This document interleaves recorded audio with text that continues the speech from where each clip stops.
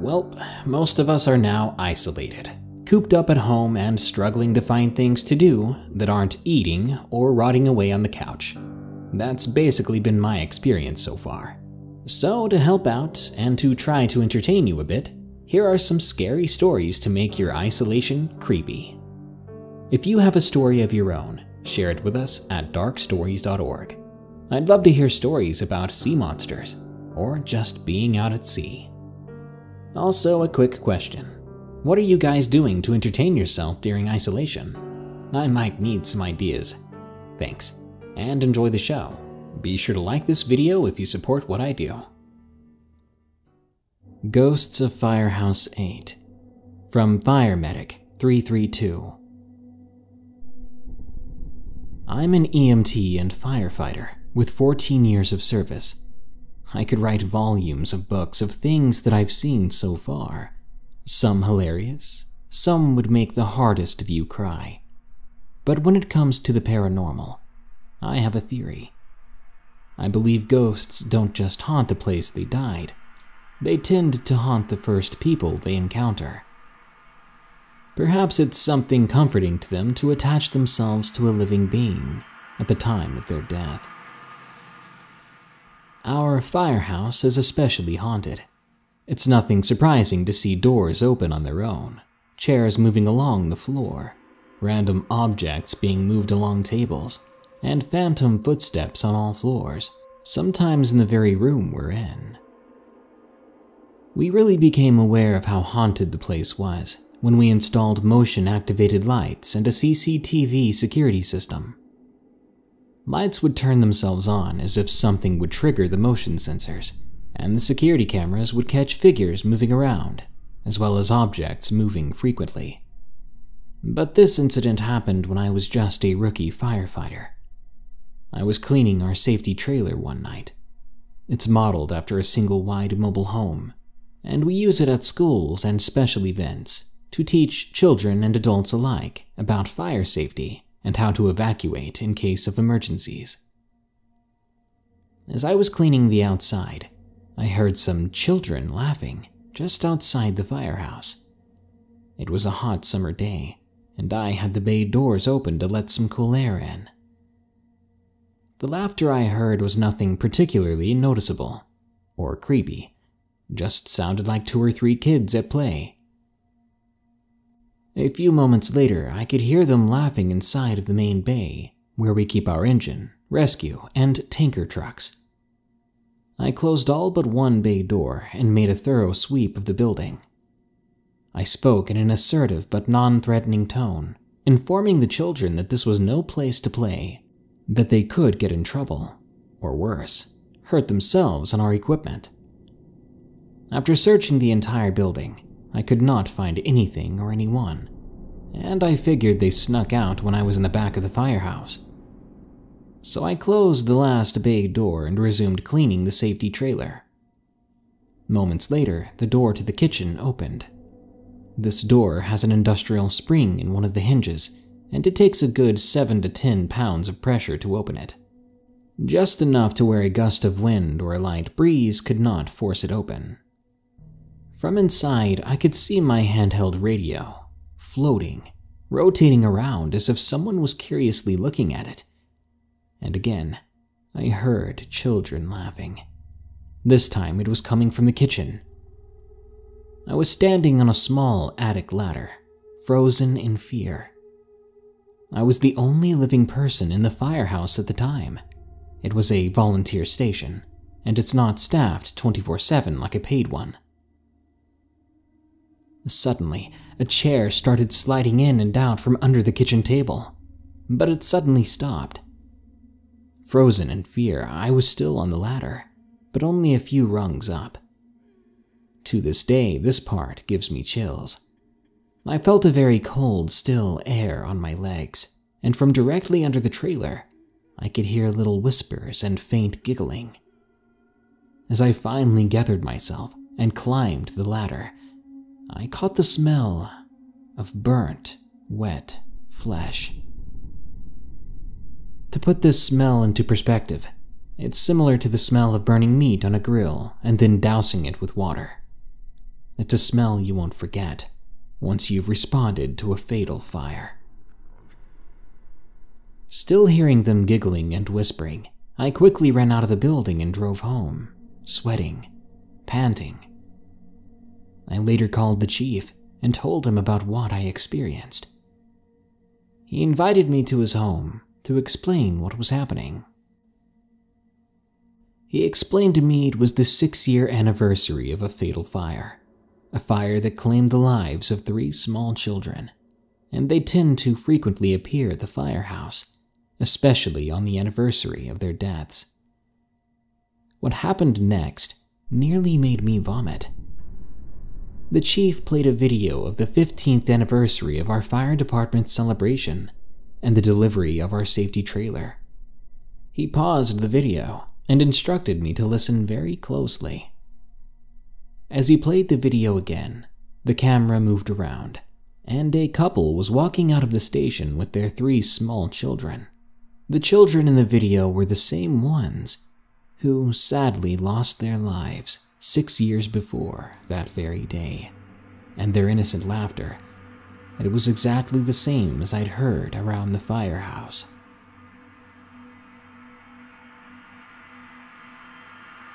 Red in the Dark, from J. Ion.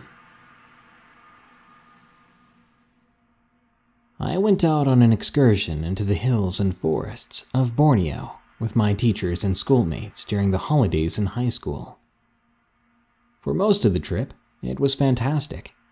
The indigenous people were very warm and accommodating. The food and drinks we had were so unique yet delicious. The forests were pristine and beautiful. Wildlife magnificent and rare, the tropical paradise climate. I can go on and on about how amazing Borneo is. That was 99% of the trip. But there is the 1% of the trip that got me writing this. It was during a hike up a mountain on a national park. It was supposed to be a 6-hour hike, and it soon became a 12-hour misadventure. We were meant to leave the camp after lunchtime and return by dinner. We started the hike 1 hour later than scheduled, because some students had wandered off on their own, and the teachers had to find them. When we finally did start hiking, some kids were significantly slower than the rest of us, so a few teachers had to slow down and watch over them. This in turn made our double-line formation into single-line formations that were intermittent with clusters of students and a teacher pushing them along. Unfortunately, the hike was a very challenging one. We had to climb over boulders, muddy paths, rotten leaves, and sometimes climb under fallen trees or through thick undergrowth.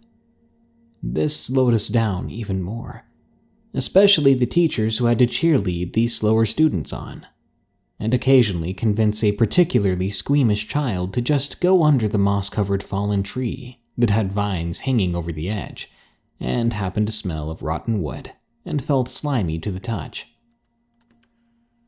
When we did arrive at a clearing halfway up the mountain for rest, only half of us made it with our park ranger. We ended up waiting an hour for the other half of the group to join us before being able to continue. By the time we were approaching the peak, the sun had started to set, and we had only arrived at the midway point of the hike. By then we knew we would not make it back to the camp on time, as going up the mountain alone had taken all of the 6 hours that we originally designated for the entirety of the hike. Again, at the peak, we had to wait for the slower kids to catch up, and a small group of us ended up waiting in semi-darkness for half an hour before everyone was present and we proceeded. By the time we were descending the mountain, night started setting in. Our park ranger increased his speed, and those of us who could keep up matched his pace to cover the gap so that we could form a somewhat organized line to let those further behind know which way we would be heading by watching our lead. Regrettably, as I found out later on, no matter how well we tried to maintain that line formation, the darkness from the night meant that most people could not see in front of them, especially in the thick foliage of the Borneo jungle that made the brightest of days seem more subdued. Our park ranger was experienced in these group outings, so he and his colleagues had placed red tapes on trees as pathway guides if anybody got lost. A memo we remembered as it got more difficult to see. By the time we arrived at our halfway point in our descent, we stopped to rest and realized that 3/4 of our group had been left way too far behind. They were so far behind that even when we tried making a light signal with our flashlights, no one responded. We then made a sound signal by clapping our hands and still got no response. So the handful of us that remained with the park ranger had to sit in total darkness in the middle of a forest, using the flashlights and our hands to make light and sound signals every 5 minutes. Almost an hour and a half later, finally we saw and heard responses. We tried being as loud as possible while flashing our lights in the direction of the responses so that they could get to our position. When they were finally with us again, we asked them what happened to make them so slow. The head teacher said that when she could not see the park ranger nor hear us, she followed his instruction to go along with the red tape on the trees.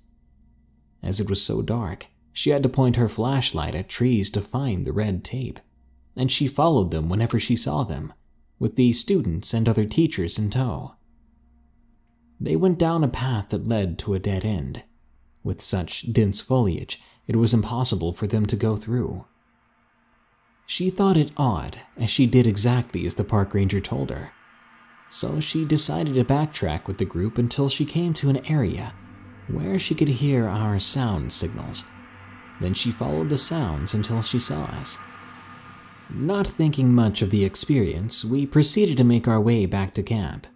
This time, me and 2 of my friends, being senior to the other students and quicker on our feet, volunteered to be the last few people at the tail end of the group, so that we could usher everyone ahead and ensure that no one got lost again. As we were getting nearer to the camp, the temperature dropped with each passing minute. I thought it was strange because Borneo is a tropical island. Even in the middle of the thick woods at night, the temperature rarely falls low enough for anyone to see their breath as they exhale, unless they were at the peak of a mountain, which we weren't, because we were getting to lower ground. I was walking between my friends when the friend behind me asked to switch places, and I obliged. I noticed that my back felt like it was freezing, even though I was wearing my padded and waterproof backpack. But I didn't think too much of it and continued on. We came to a narrow path that had a section of 3 wooden steps. When it was my turn, I put my foot on the first step and decided to just skip the remaining steps by jumping onto the ground. Instead, I landed with my face on the ground and my limbs outstretched, like I had tripped or been pushed from a high place. The fall really hurt. My entire weight had fallen forwards onto the ground, and my flashlight broke when it hit the ground, causing a big bruise on my wrist too, as the rear end of the flashlight smashed into my forearm. But more than the pain was my surprise. I remember taking a small leap, and somehow I'm lying there flat on the ground. It was as if I completely lost consciousness for 1 second during my brief flight down those 2 steps. My friends turned back to help me up and walked with me between their arms as I was reeling from the pain and surprise. I surmised that I was clumsy and had slipped after a few minutes of thinking about it. When we were back at the camp having our very late dinner and providing first aid to anyone who needed it, I was getting my arm checked out when my friend sat in front of me and asked, "Do you know why I asked to switch places with you in the woods?" "Because you didn't want to be the last person in the dark?" I replied. "Yeah, but also because I saw a woman in red several meters behind us in the trees. I was terrified. That's why I asked to switch." "You are a terrible friend for putting me in a more dangerous position," I replied. "When you fell, I knew something was wrong," she continued, "because there's no way you could have fallen that way with that tiny height difference. You fell so hard like someone had pushed you. We could hear a loud sound as you hit the ground, too. I'm sorry, but I had to switch. If I had stayed behind, I would have just freaked out and told everyone. If someone was going to get hurt, and I think they were no matter what, would you have rather seen it coming? Fair point, I guess, I answered, as she apologetically helped me with compression and medication. For the rest of the trip, my friend was super nice to me, and even helped me with heavy loads because of the injury to my wrist. She even offered to buy me souvenirs, and became super protective of me when other students were trying to pick on me. But ever since her revelation about seeing a red woman in the dark forests of Borneo, I've developed a reactionary habit of becoming extremely alert whenever I see a flash of red anywhere near trees.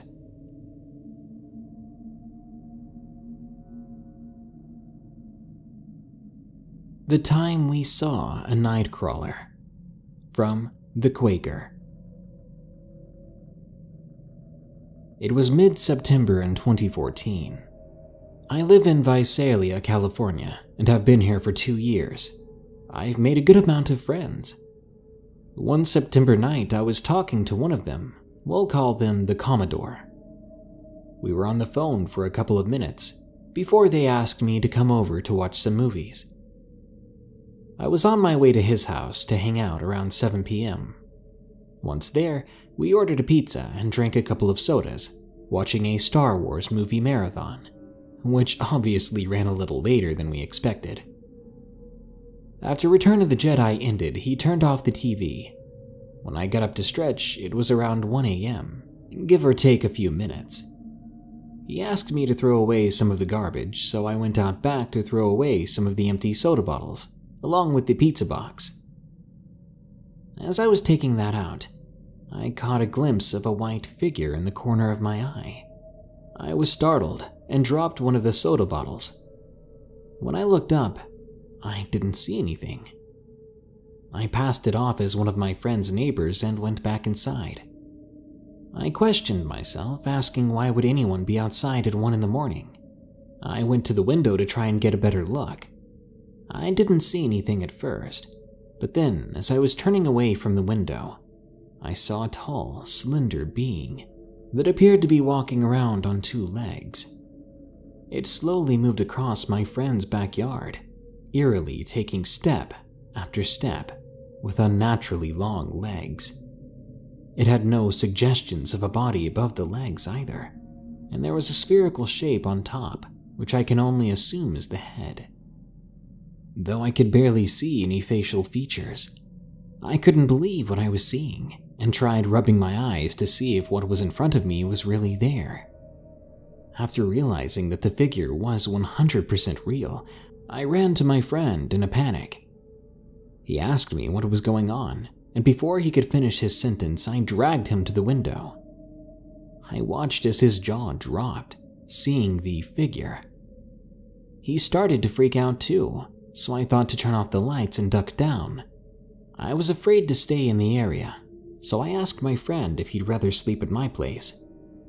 He took me up on the offer, and we drove to my house and went to bed, though neither of us could actually fall asleep.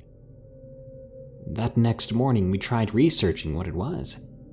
It took us a while, but after finding numerous videos and pictures of things called the Fresno Nightcrawlers, we thought that's what we had seen.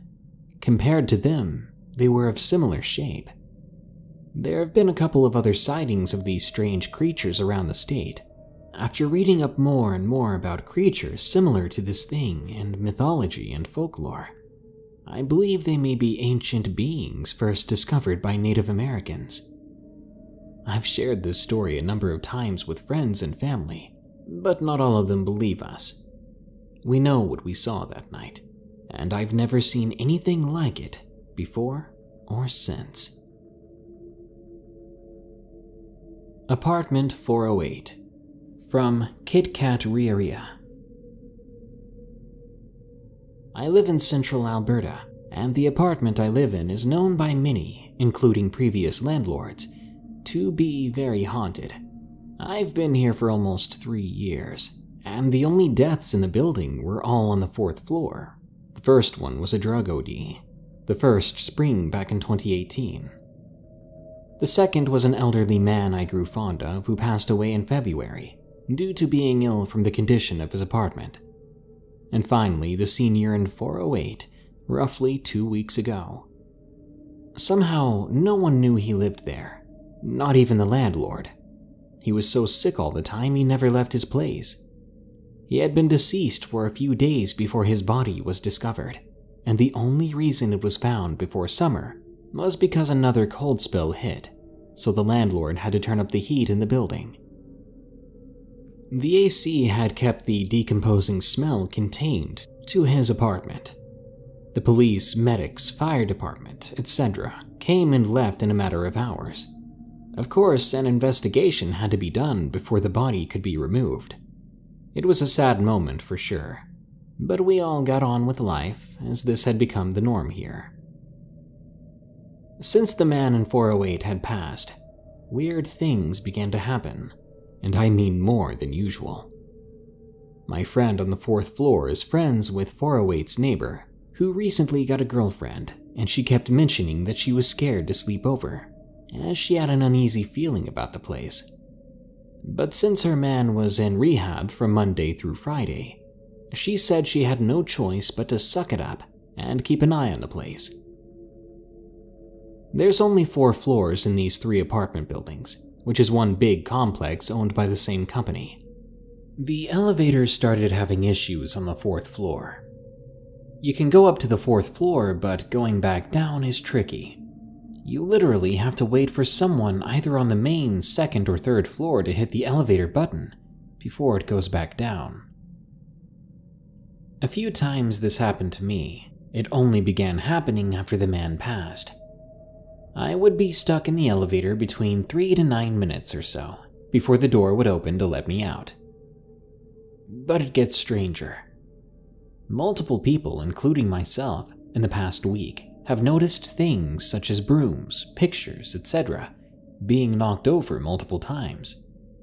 The first night it happened, I assumed it was one of my cats, who was famous for climbing onto the shelves in the laundry room and knocking over things.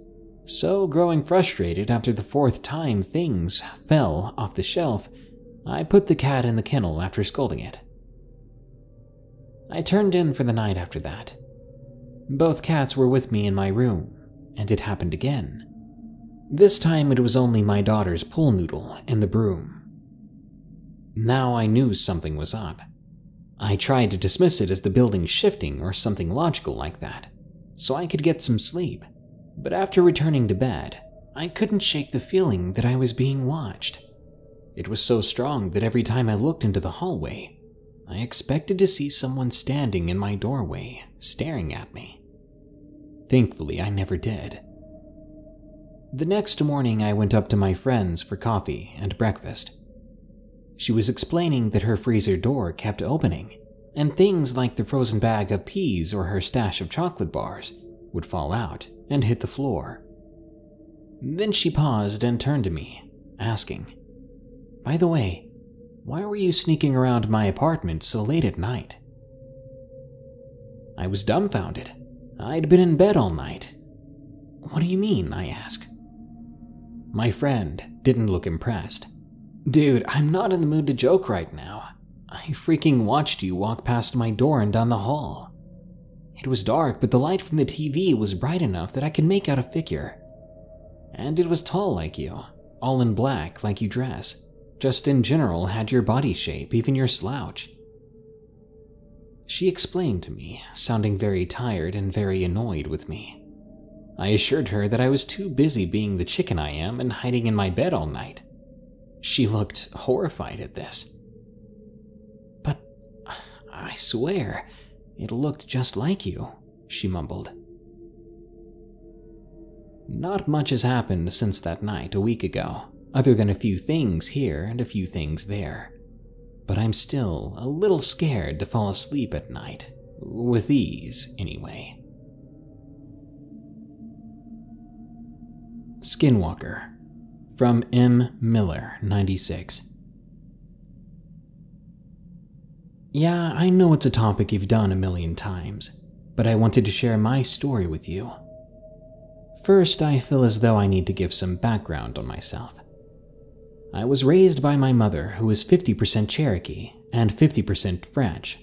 Us kids have never met our biological grandpa. She believes in the paranormal, but tries to pretend it isn't there. My father, who is Scottish and English, German and Jewish by blood, on the other hand, is 100% atheist and is rather skeptical about things he can't explain. He endeavors to be a logical and scientific person in all things. Well, due to the major differences in personalities, beliefs, and values, they ended up being divorced when I was 8. My mother soon married my stepfather, who is a devout Southern Baptist from Mississippi, and basically gave up her identity as a native and became a God-fearing woman. Despite issues with my mother, my dad continued to let us visit with her mom and stepdad because he felt they were good people.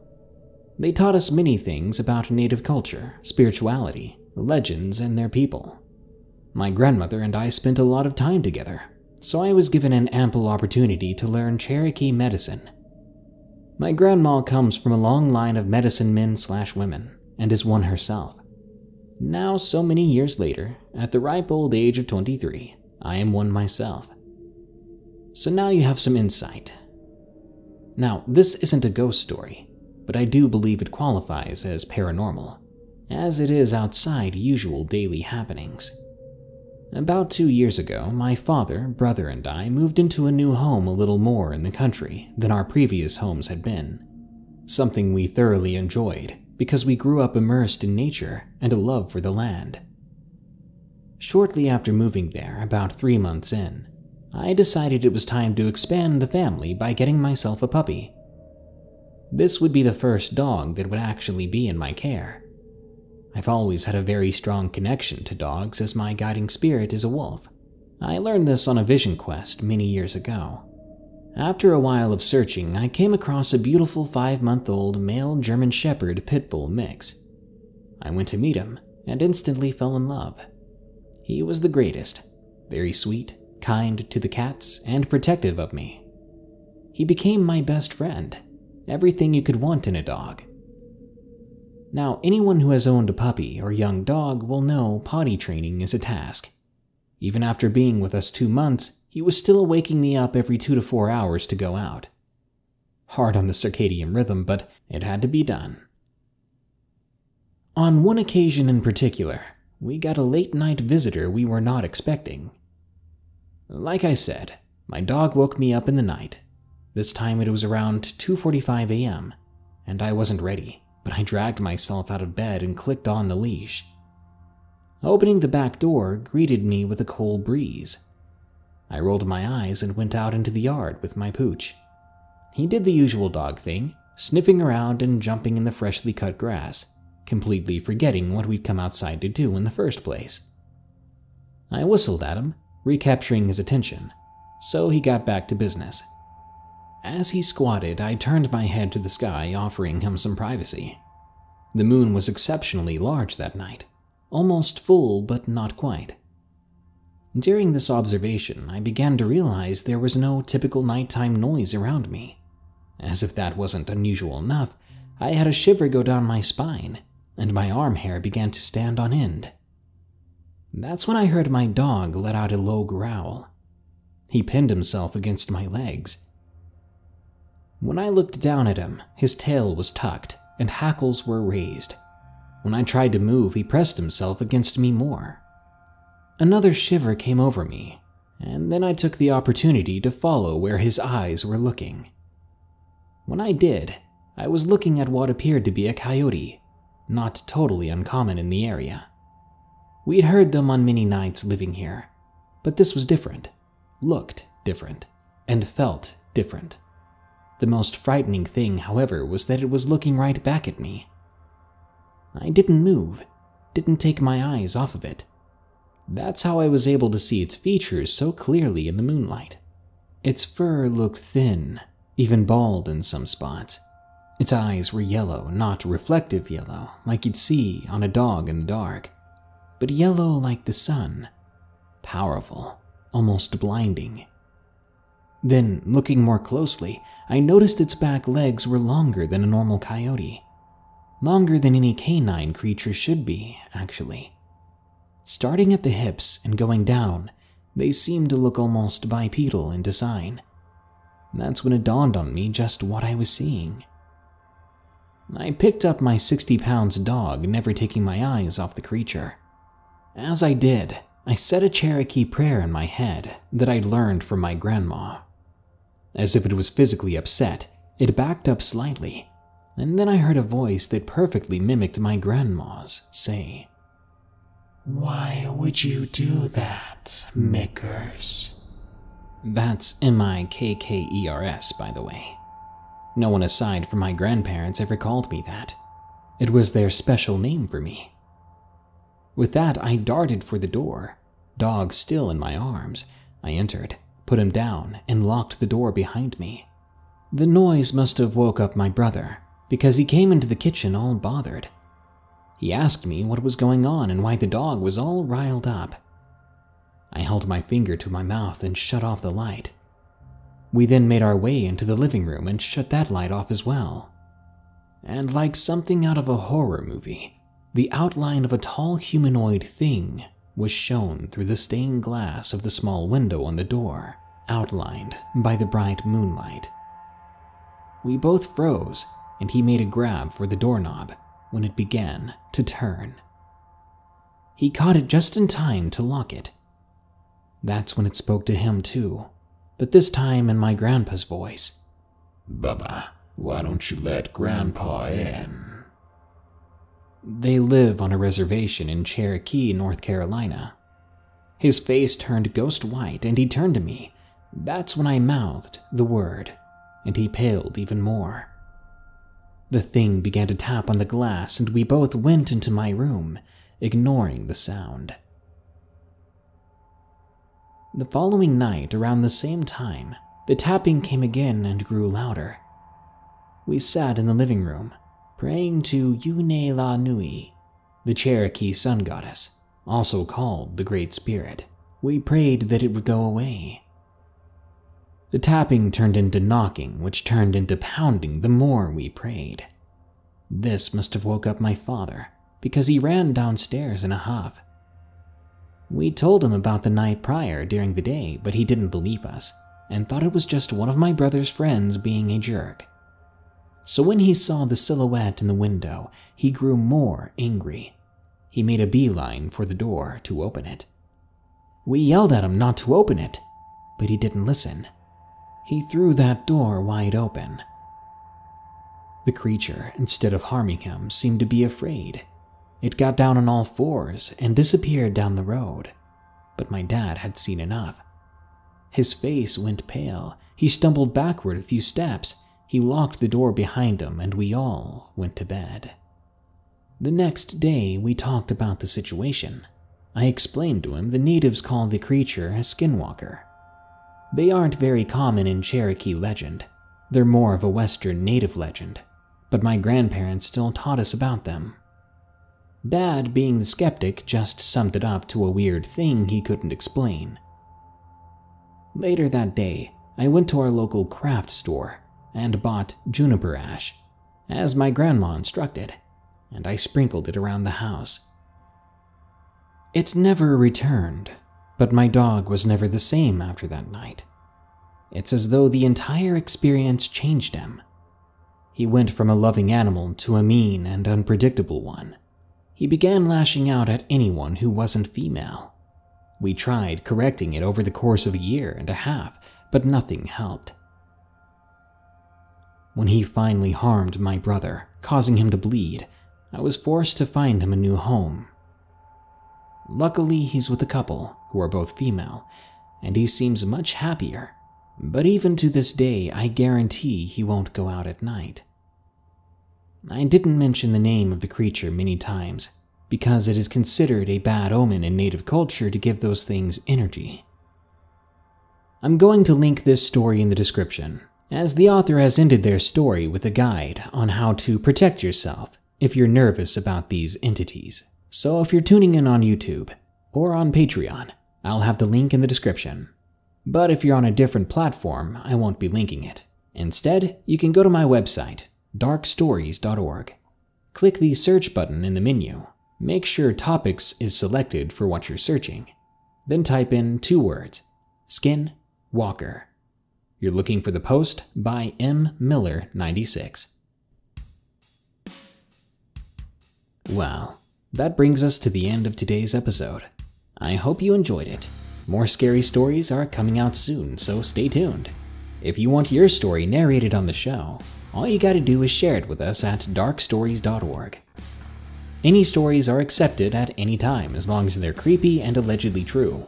But at the moment I am specifically looking for sea monster sightings and out at sea stories.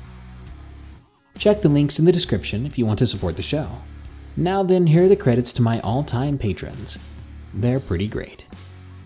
Remember, stay safe out there and stay creepy, because this world is a strange one.